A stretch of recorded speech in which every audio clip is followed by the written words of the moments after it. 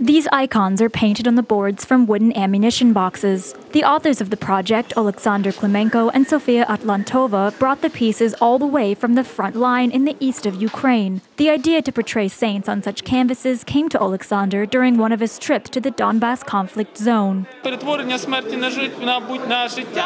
transformation of death into life, where death is a box for cartridges and life is an icon. It was on a symbolic level, but then it became real. Indeed, life wins over death, since the money we raised at our exhibitions goes to the needs of the first volunteer mobile hospital, the largest medical volunteer organization that saves lives in Donbass. The art project has been underway for 3.5 years. During this time, the icons have gone on display in 30 cities across Europe and America. About $115,000 have already been collected. At this particular event, artworks worth $600 to $3,000 are being sold. The raised funds will be spent on the purchase of an ambulance vehicle. Our goal today is standing here near the embassy. This is an ambulance car produced according to German technologies. It is a used car, but in good condition.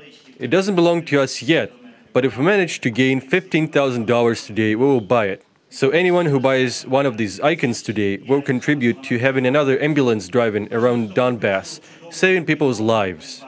This is the first time such an exhibition is being held at the Lithuanian embassy. The Lithuanian ambassador already owns 2 icons made by Alexander and Sofia.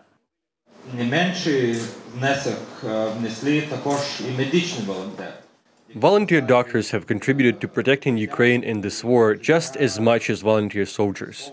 They help both military and civilians. Lithuania accepts Ukrainian soldiers for rehabilitation. But we should not forget about those who fight for this country in the ranks of medical staff. They also need support. Next, the exhibition of icons on ammunition boxes will go to Canada. The artists plan to display their project in many more countries and continue saving lives on the front line.